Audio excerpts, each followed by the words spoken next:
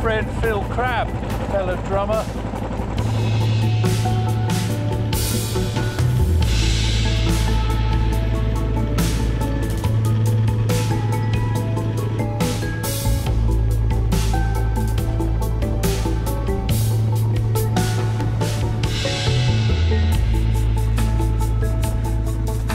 Welcome back to episode 3 of Bullet and Banter. Thanks for watching with a measure of patience as I get my method tightened up a bit for the project. So apologies in advance for a certain amount of imperfect audio and a few wobbly camera angles. So here we go for another little journey out on my Royal Enfield Bullet.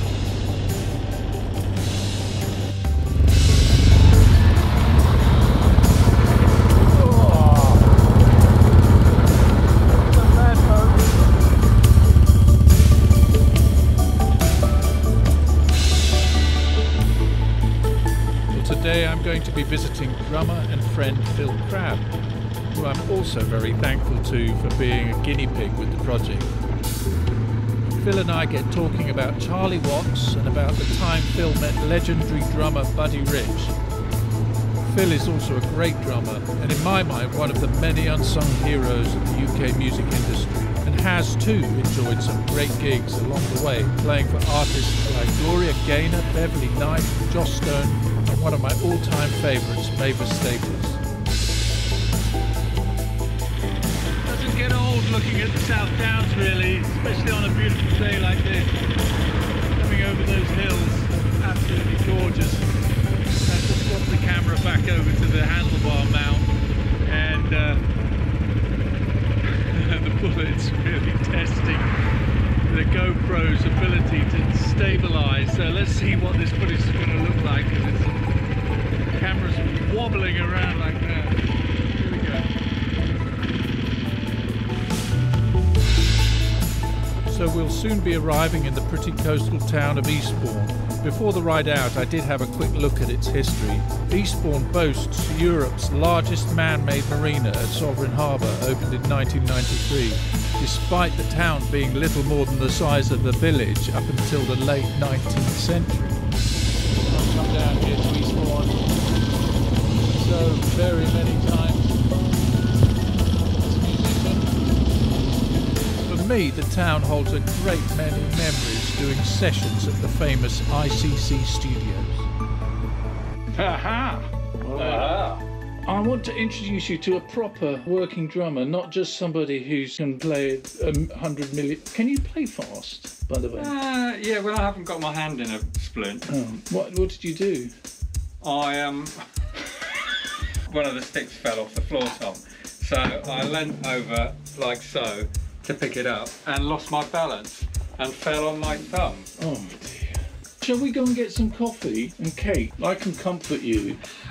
With sugar, with caffeine. With sugar.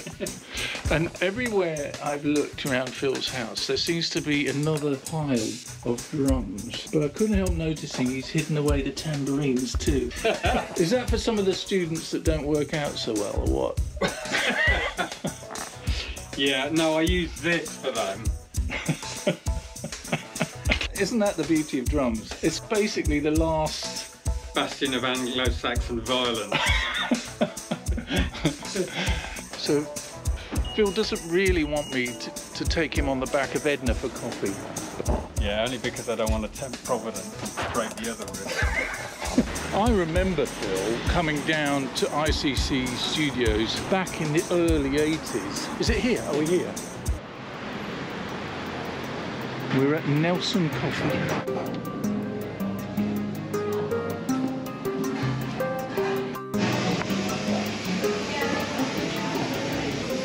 I think this is looking good, and I brought us some big bottle of medicine.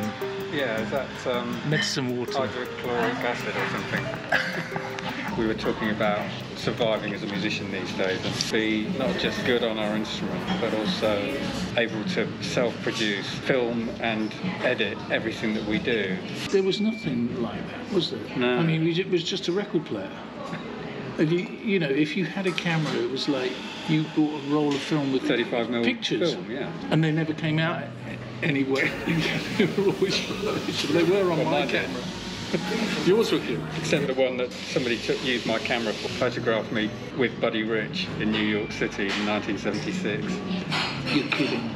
No, it was amazing. Have you got that picture? I've got a picture of me like this, arm around the king, drums. And yeah, we just, because I was in the Romneys band then, and we just sailed to New York for the bicentennial July 4th celebration. What year was that? 76. 1976. So we marched down Broadway with all this ticket tape, and it was just unbelievable. We found out that Buddy Rich's band was playing outside the Bank of America's on Fifth Avenue.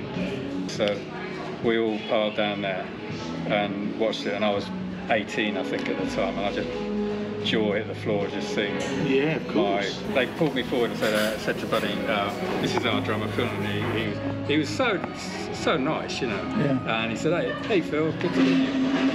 And he shouted to his roadie, "Get the guy a pair of sticks." So he passed the drumsticks. He'd just done West Side Story, you know, the big drum feature. And I was just on sort of drum cloud. So have 9. you still got those sticks? I've still got those sticks, yeah. You've got a pair of Buddy Rich's drumsticks. Yeah. That's amazing. Yeah. Thank you, look at that. So I've actually got apricot and pistachio frangipani. Cheers, by the way. Buon appetito. Bon appetit. 1976 was the year I left school. I went to see Lynyrd Skynyrd, Oh, wow. the Rolling Stones, 10cc at Nebworth House Festival, Rock Festival.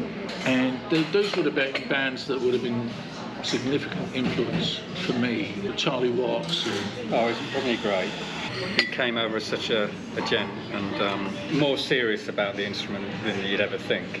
Well, do you know, I think you hit on something there with someone like Charlie Watts, because Charlie was like a Royal Enfield bullet. Yeah. You know, he didn't go super fast. It didn't compete in the world of competitive drumming, did it? You know, I mean, put Charlie and Buddy together. What do you think? I don't know whether he would have respected him or not, or whether he would have. I think Buddy would have done, actually. Probably did, because what he hated was phonies. But the thing about Charlie was he was just the genuine article. And you can hear it in his playing. It's organic, it's real, and it sort of hits you there. Delish. Don't choke on it, mate. You started drumming at a very early age, didn't you? And was it? I did, but I started off on classical guitar. And I learned from a peripatetic guitar teacher that came to my school. And where did you grow up? Rugby. Oh, gosh. Not far from you, actually. No, I'd forgotten that. Well, I think I'd had an interest in drums, but my parents didn't want drums in the house, so they didn't really support me in that quest initially. They did later on when they knew I was, you know, serious about it. I started doing a part-time job working in a fishing tackle shop, and saved up the money. And a friend of mine, a school friend of mine, his dad used to play drums in a dance band in the 40s, you know, World War II, and he was getting rid of the kit. And I asked him how much he wanted for it. I can't remember what it was. It's probably a couple of quid or something like that. And it had a mural on like an all-painted mural on the front. Beautiful. And I still remember the sound of that drum. It was just awesome. It's funny how you connect with those early instruments. Yeah. You said about the sound of that bass drum. And it's funny how you can remember the sound. The last time I saw you, you invited me to go and see Beware of Mr. Baker, showing in Lewis. But extraordinarily, Ginger himself Was there to take a question and answer seminar at the end of the film. It was March 2019. We got to see Ginger in the flesh, and then, of course, in October, Ginger passed, didn't he? When he walked out, it wasn't that easy for him, was it? No. But, you see, Ginger was a big influence on me as a young guy. Oh, was he? And I remember just knowing something was different, really different about it. Yeah, I mean, you've got to know that for musicians, your formative experiences come out in your sound, don't they? I think they do, yeah. That's an interesting topic. Anyway, We're going deep. We're going deep down, what we always do, don't we? How are we doing for time? Shall we head back? We can do, yeah. Back at Chez Moi. That was really nice coffee and hang time. Before I go, can I see if you can play along to Edna? In what way? When I start her up. Yeah. Shall we go and find out? Okay.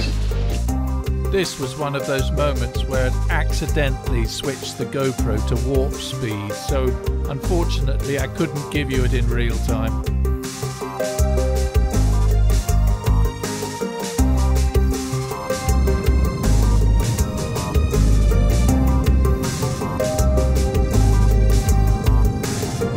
Phil was such a good sport, letting me come and try out my project with him.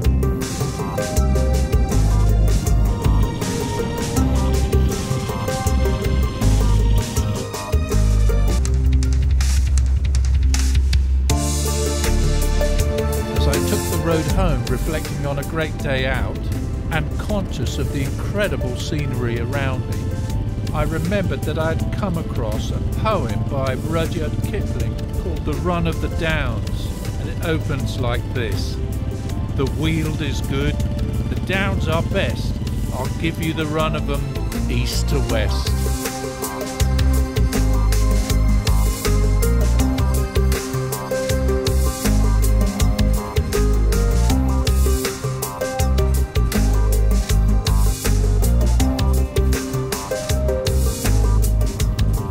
Thanks again for joining me, and if you've enjoyed this episode, don't forget to subscribe to the channel to join me on the next one.